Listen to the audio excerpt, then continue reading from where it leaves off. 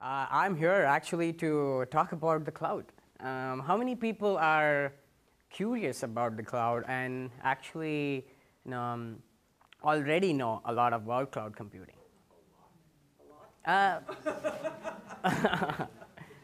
Okay, cool. Curious. So, how many people feel that or they know about Amazon Web Services? Let's go. Okay, few. Cool.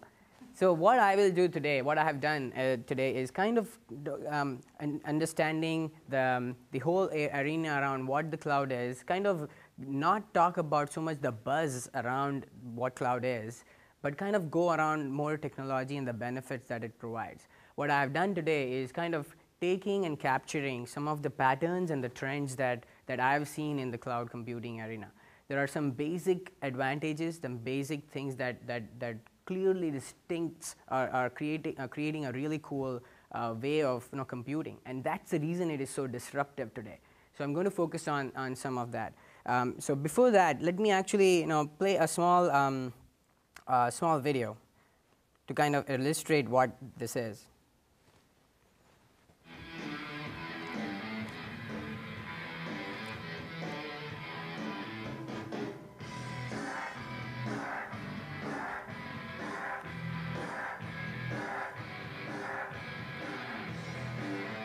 So this is a video that I created.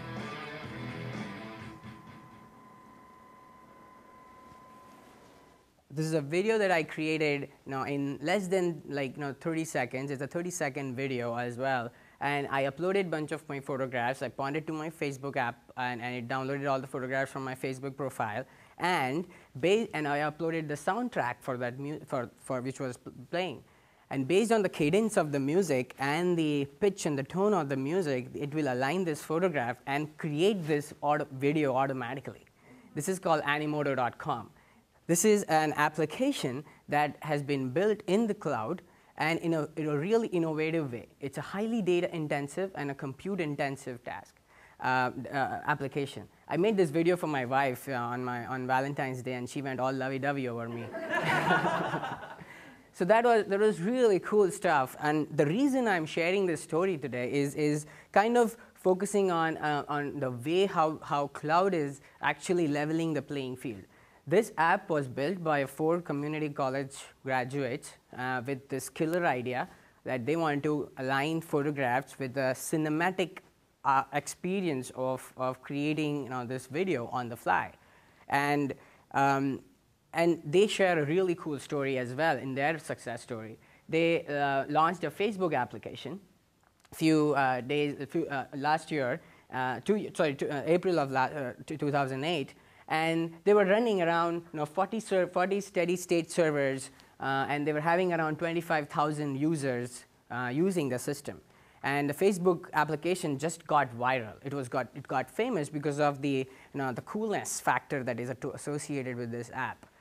What they found out that it got /dotted, the /dot effect, that this application was so cool that 25,000 users were being added or were accessing this particular application every single hour.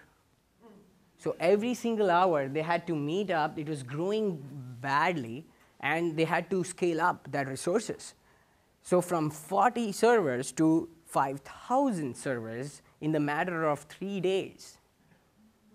4 community college graduates team, having the ability to actually go and scale their resources in the matter of time was not possible in the past. Now it is.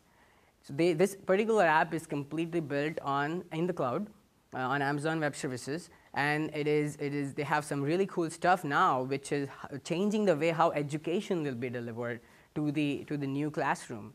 And they have different ways in which you will be actually making this entire experience of cloud, of this interactive way of demonstrating. So their punchline is end of slideshows. Right? So the reason I'm showing you this particular, talking about the story, is that it is leveling the playing field. Now, a small team of graduates with a cool idea can can actually launch their idea and become successful and actually scale automatically based on the resources they have, right? So, so why is that so much excitement? What is the excitement around this cloud so much? What is the buzz going around? What are some of the ways in which, why are people so curious about this whole new cloud thing? So let me share an analogy with you.